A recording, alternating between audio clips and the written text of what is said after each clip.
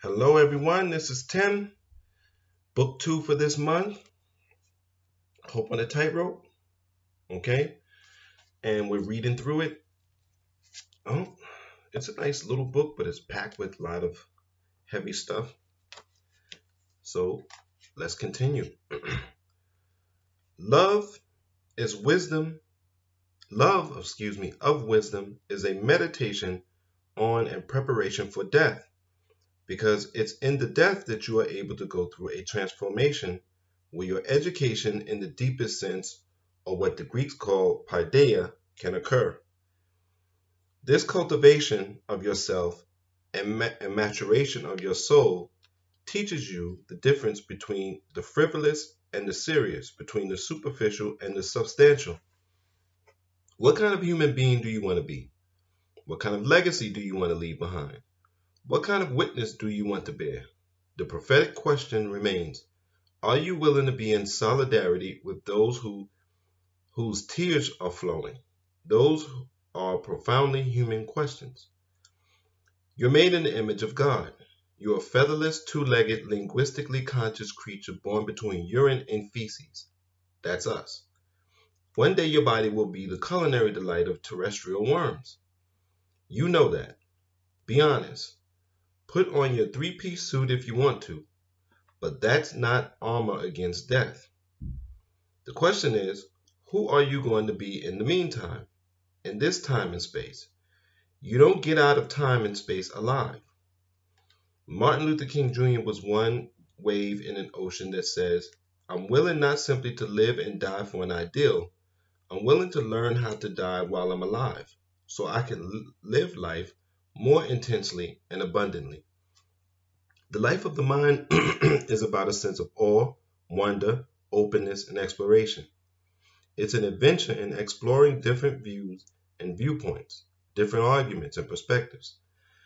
There's a certain spaciousness that goes with it, an expansiveness of heart, mind, and soul that has its own exhilarating joy. There's something about American folk. They're so obsessed with comfort, convenience, and contentment. It's just like living in a hotel where the lights are always on. That's why the great novelist Henry James called America a hotel civilization. There's no darkness, no despair, no dread, no suffering, no grief. It's just Disneyland. It's just having fun, smiling all the time, living in nice, manicured, deodorized vanilla suburbs as if there are no dark forces that are penetrating and saturating life wherever human beings go. America is a death-dodging, death-ducking, death-denying civilization. This is what you would expect from a hotel civilization. Disneyland and Disney World have bragged that no one's ever died on their premises. So American. That's not true anymore, by the way, but when he wrote this, it was. Where there is no death, there is no life. There's escape from life. It's fantasy. It's holding at arm's length all those inescapable realities like death, dread, disappointment, discouragement, and disenchantment. Black folk had to deal with social death for 244 years when they saying nobody knows the trouble I've seen. Nobody knows but Jesus.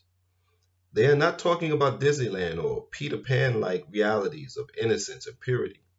They're talking about human wounds, scars, and bruises, and still somehow being able to transmit and bequeath certain senses of grace and love to their precious children, even if they couldn't keep track of them as they were sold from one part of the country to the other.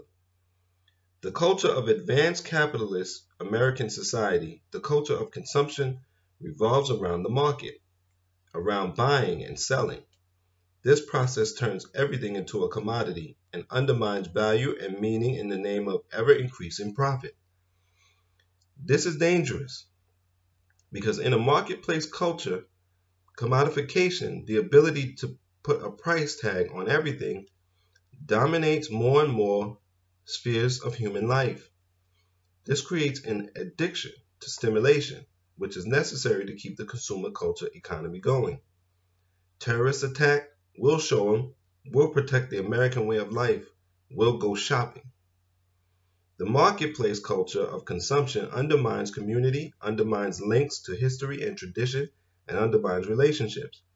The very notion of commitment becomes more and more contested.